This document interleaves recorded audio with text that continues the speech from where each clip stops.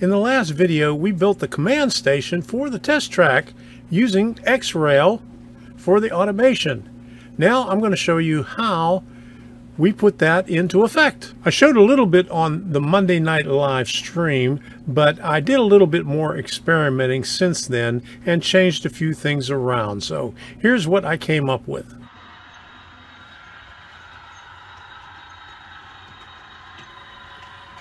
In an earlier video, I showed you how I built the X-Rail command station so I could do automation on my test track. Well, here's the first project that I am working on, just around the circle with one IR sensor. As the locomotive approaches, you can see it flickers a little bit but goes on steady once it hits the rail car. That's when it stops. That's the first command on there for the IR sensor. And then it randomly pauses for anywhere between 10 to 30 seconds and then starts back up again and continues around the loop again until you shut this off. Here's an example of the instructions that you need for this operation. This is contained in the tab myautomation.h. The first line, X-Rail, lets it know that there are commands following. The next line, send loco, with two parameters, the loco number and the sequence you want identified. Here I'm using loco 8432 and automation number 4, round in circles. This can be found in the examples. Identifies the loco involved and what automation to use. The next line tells the loco to go forward at speed step 25, and the following line after that turns the function 0 on, which is the light.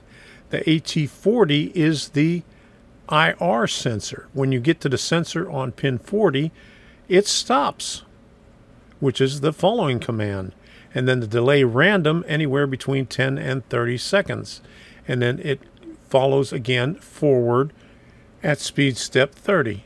The after command appears to keep the IR sensor active. As you'll notice, it fluctuates as there's a gap between the rail cars, and finally shuts off after the last rail car passes. I'm assuming this is so you don't get several stops between the gaps between the rail cars. The last command, follow 4, is just going back to the top and repeating the same thing over and over again until you shut off the power.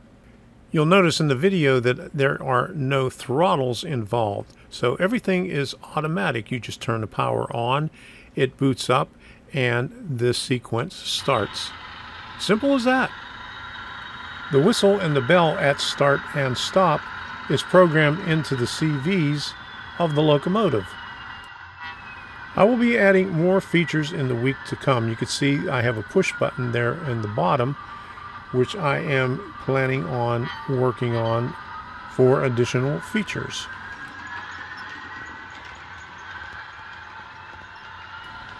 I keep my laptop handy so I can make changes to the code and test it while I'm right there at the test track. You can see the turnout that I have at the end.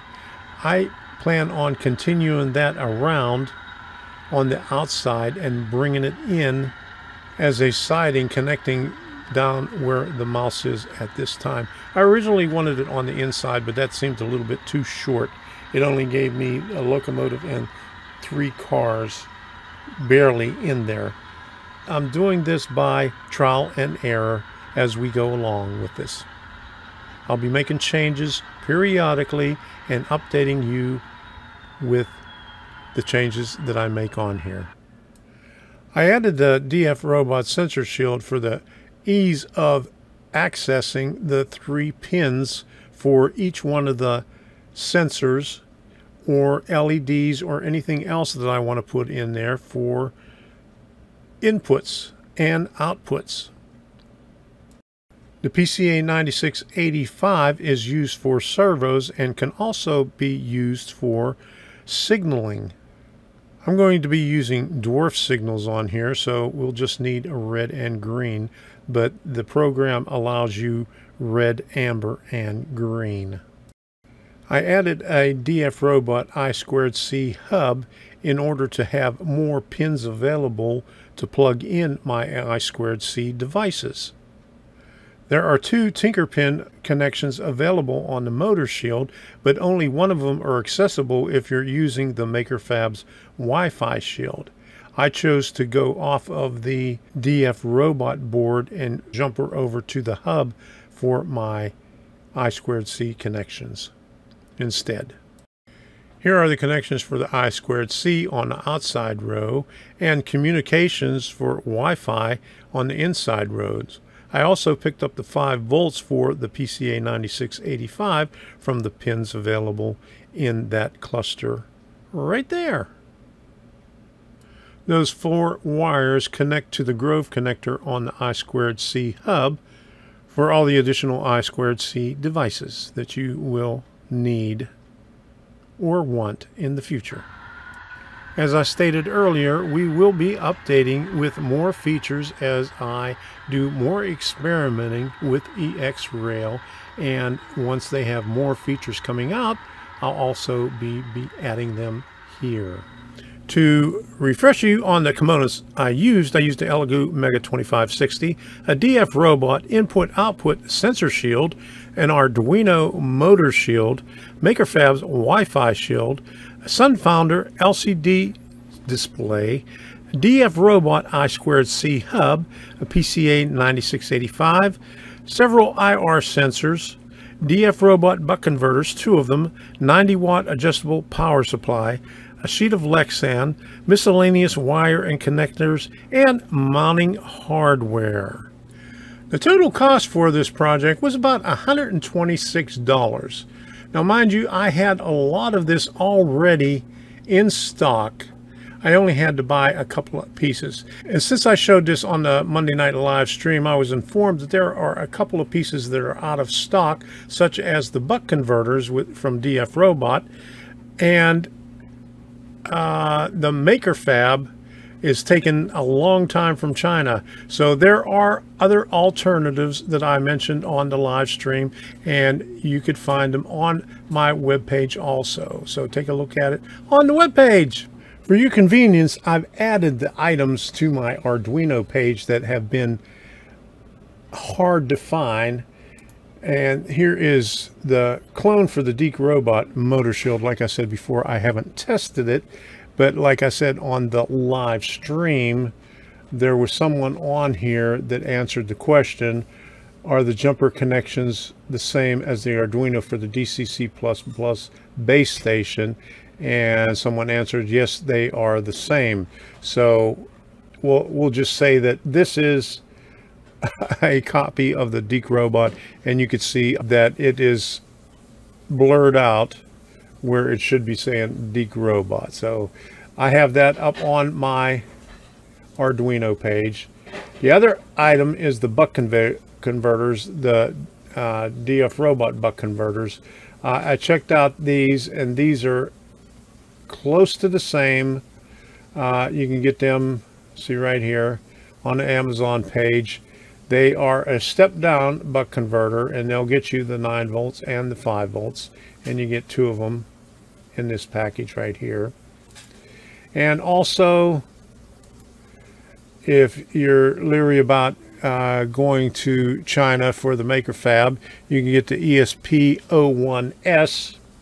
You'll have to do a little bit of playing around with the pins on here, but on my webpage I show you how you can hook them up. I think there's a wiring diagram on there, and it's easily marked on the bottom.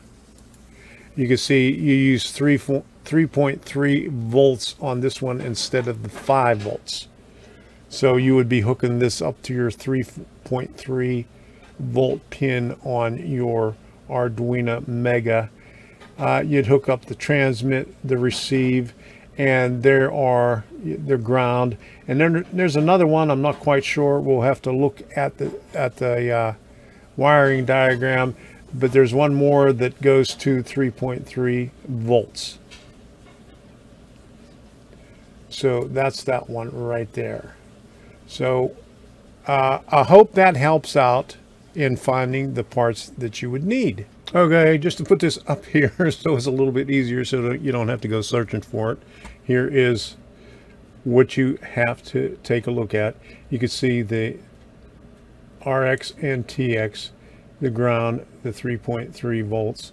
And here, right here, 3.3 volts go to the VCC on the ESP8266. 3.3 also goes to the CHPD pin. Ground goes to ground. TX goes to the RX, and RX goes to the TX. I hope that helps out to make things a little bit easier again. I think I have this on my webpage, and if not, you could also find this on the DCC-EX page. Reference hardware Wi-Fi boards ESP01. And we'll, as always, we'll have links to that. So until the next time, we'll see you.